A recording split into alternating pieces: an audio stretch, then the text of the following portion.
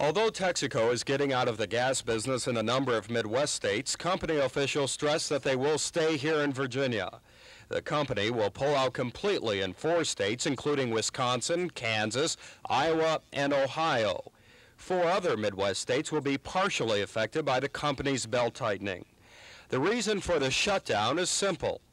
We don't have enough gasoline to supply everyone all of their requirements throughout the United States. We're pulling into the markets where we do have the capability to supply the gasoline and other petroleum products. And according to Texaco officials, Virginia is a preferred market, and they will stay in the state.